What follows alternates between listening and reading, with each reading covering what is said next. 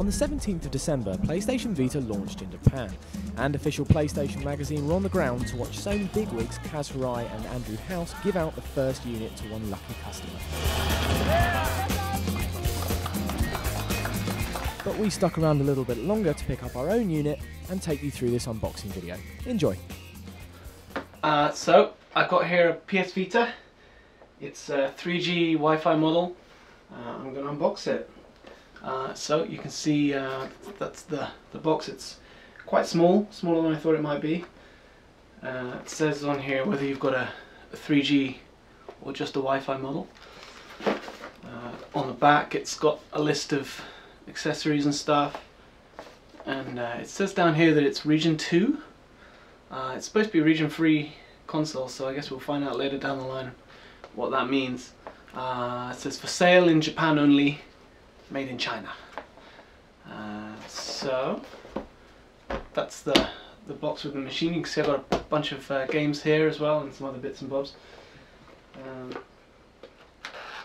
Let's have a look inside.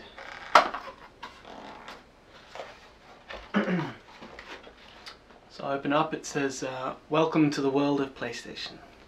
It's nice to feel welcome. And let's see what's in here. Right, so on the top, first of all, there's a quick start guide. Looks a bit like that. Something like this. Tells you how to turn it on and how to set the clock and all that extremely exciting stuff.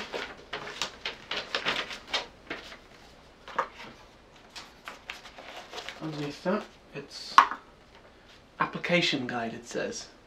It's all written in Japanese only. So here it tells you some of the apps that you can run, the web browser and music and camera, videos, stuff like that, trophies.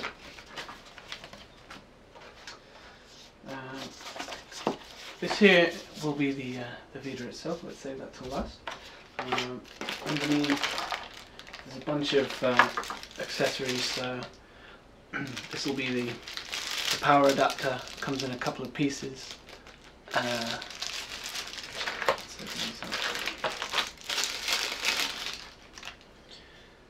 So you get like an adapter box, and in one end it's got a socket for AC adapter. The other side has a USB. Then you have an AC plug, Japanese plug, of course, and a USB cable which will be for charging the Vita and also connecting it to your computer, I guess.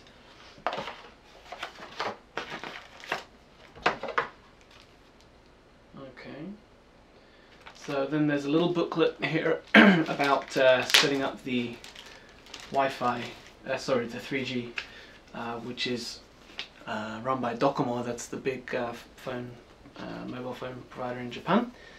It's the only place I think that you can get native 3G for the Vita, and it's got a little description of all the incredibly expensive plans. And warranty booklet. Alright, that's it for inside the box, so let's take a look inside this little bag.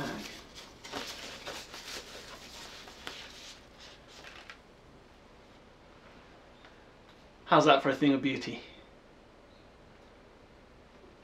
There's your Vita.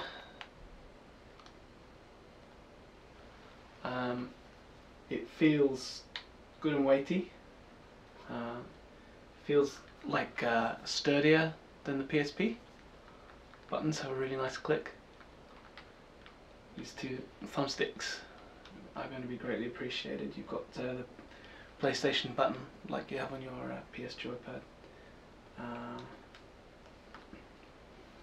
Here's the rear touch panel, which you can see there. Little couple of little grooves here to rest your hands on. Sockets. It's got. I guess this will be for the USB and headphones. on the bottom, and then up at the top you've got the two card slots. One's for the games and the other's for the memory cards. Power switch and volume and the shoulder buttons. So let's turn it on.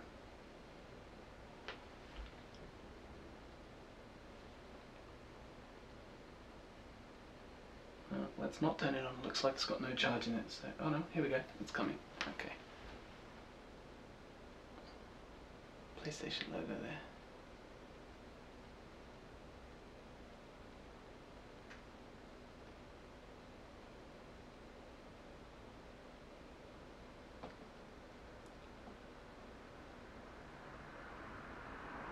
Ooh. So what's this? All right, it's asking me to pull the corner. So pull the corner, and then I can choose my language. That's pretty handy, so it doesn't have to all be in Japanese. Scroll along and find English. There's a choice of English, American English or British English, so obviously I'll choose British English, thank you very much. Next. Time, you can set the time zone. So I'm going to set for Tokyo, that's where I am. The date, 2011 12/17, that's the Vita launch day, that's today. Time is 12:50.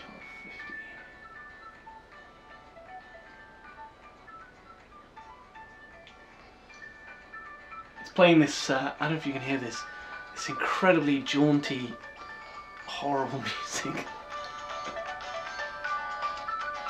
That's horrible music. I mean, if it's going to play that through all the menus, you're going to wish there's a mute switch at the very least. Okay, now it's asking me, do I want to connect to the mobile operator's website to set up the 3G? So this is a 3G model, and it should come with a free 100-hour prepaid card, which there's no card inside the box, so I guess that's either installed or maybe there's a code in one of these.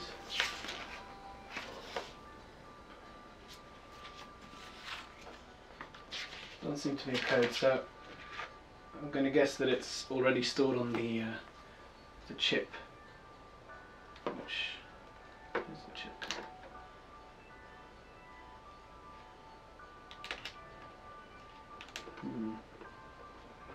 Here we go. There's a socket here that I missed, so this is for the Wi-Fi, for the 3G chip. It's quite hard to get to, but if I pull it out, you can see the little, it's like an ordinary phone SIM card.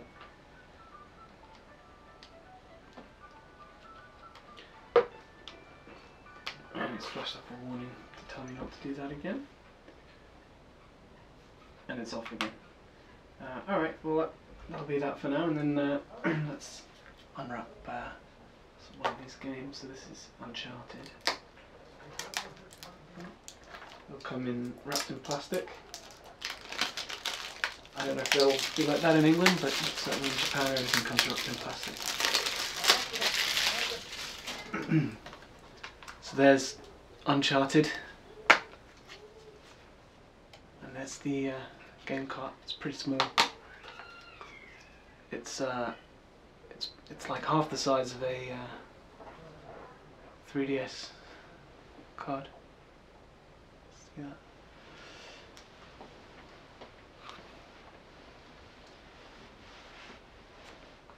And right away inside on this little piece of paper it tells me that the Vita will need an update to play the game. Great.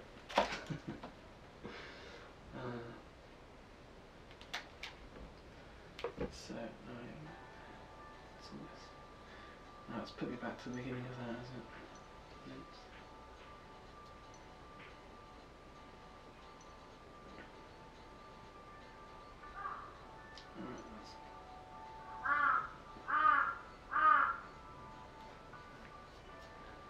Looks like I have to set up the 3G after all.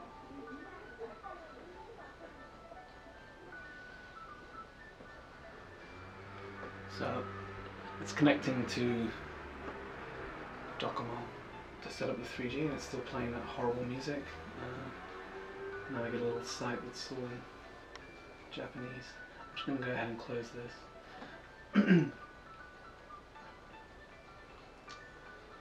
Next, you must set up for use of PSN. Okay. Yes, I do. PlayStation Network account. I'm going to say do not use for now. Put that on later.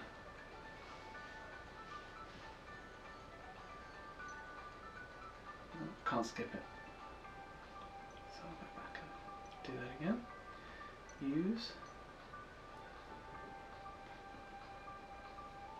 So now it's asking me to select my wireless network at home.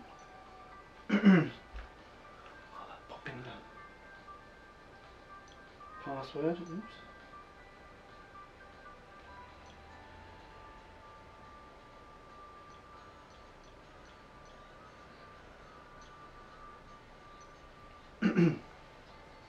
So it's connecting to my Wi-Fi at home.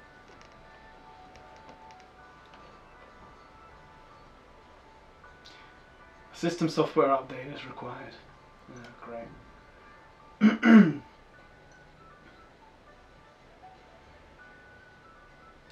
Update the system software and then link your account with the PlayStation Vita system.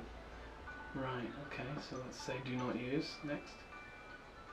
Next. Next. I have to put in my date of birth.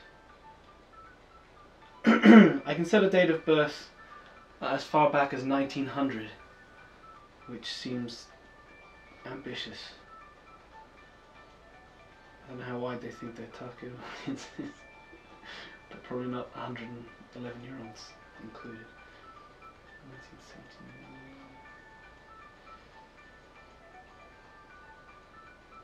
So it feels quite tactile when you slide things around on the screen. It's sort of slightly grittier maybe than an iPhone, not quite so slippery. And it's giving me a little video here. See that?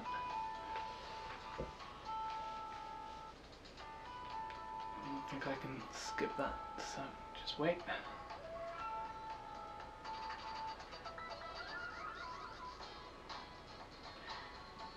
So it's showing me how to select things on the on the menu and stuff like that, and clips from some games, a bunch of menus and stuff, and it's got this little animated video showing all that stuff off.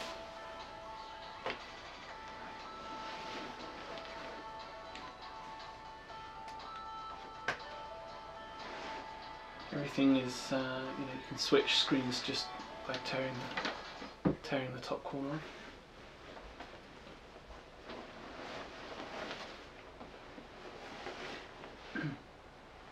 Okay, so now I get in English a little kind of explanation about this is the home screen. Get rid of that. So you can see the I just bought this today. The battery indicator says its battery's almost full, so I guess they're shipping these with a fully charged battery, which is handy. On the home screen you can see all the different little icons that you can tap, and the top left one, Welcome Park, is bouncing, so I guess that's where it wants me to start. That's, if you tap on this little thing in the corner here, it gives you any notifications. Don't have any yet, of course. Up in the top right, it's got the signal strength and the operator for the 3G, just like on a phone.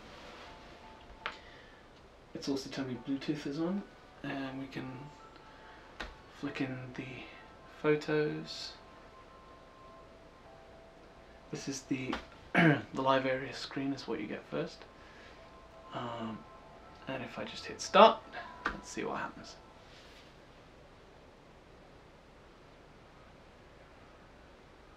You need a memory card, right?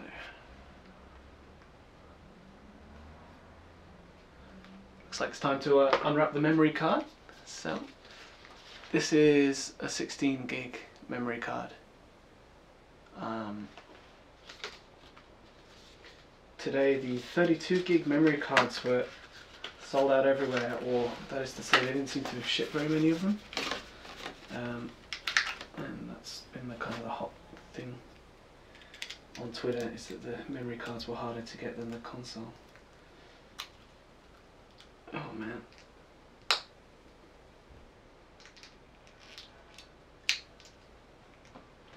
Alright, so the memory card is absolutely tiny. It's like just slightly bigger than a micro SD card. I'm going to pop that in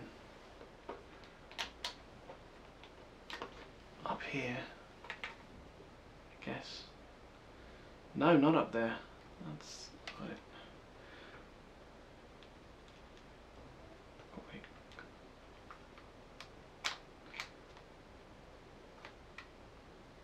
So actually the memory card goes in a little socket just down below the screen on the right.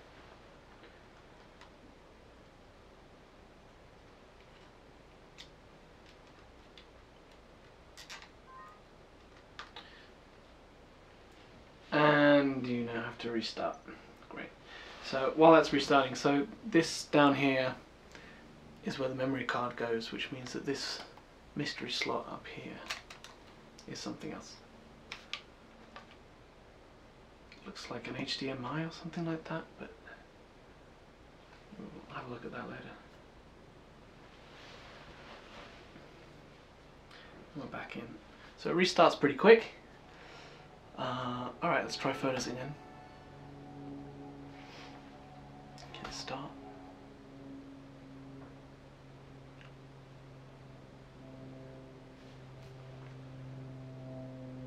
Would you like to save location data? Alright, yeah, let's do that. Oh Christ. So now, got the camera. And shoot a picture. Saving. And straight away, I can flick to see the last photo I just took. Very exciting. Let's come out of here. Flick the screen left and right to move between the home screen and the live area screen. Okay. So that's kind of like multitasking. You can flick in and out of applications. Let's have a quick look at this welcome park then. Start. Yeah.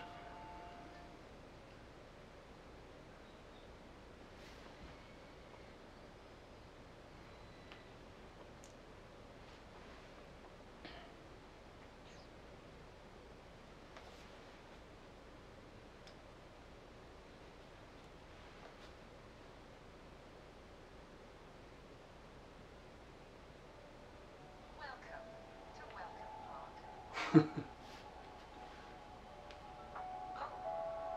at the door.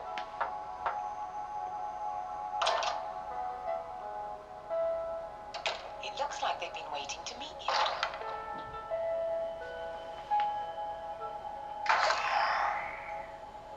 At Welcome Park, you can find out more about the features of your PlayStation Vita system. Alright, that'll do for now, I think. Case, Vita,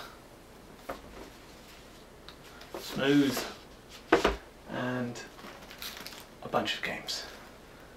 Dream Club Zero, Run a Hostess Bar, Blaze Blue, Hit People, Power Smash 4's Virtua Tennis, Hit a Ball, Ultimate Marvel vs Capcom 3, Hit Marvel characters and Capcom characters, Katamari no Vita, it's a Katamari game, pick things up with a ball, F1, drive a car, and Blaze Blue came with a free audio CD, which probably will never get played in this house. Thank you very much.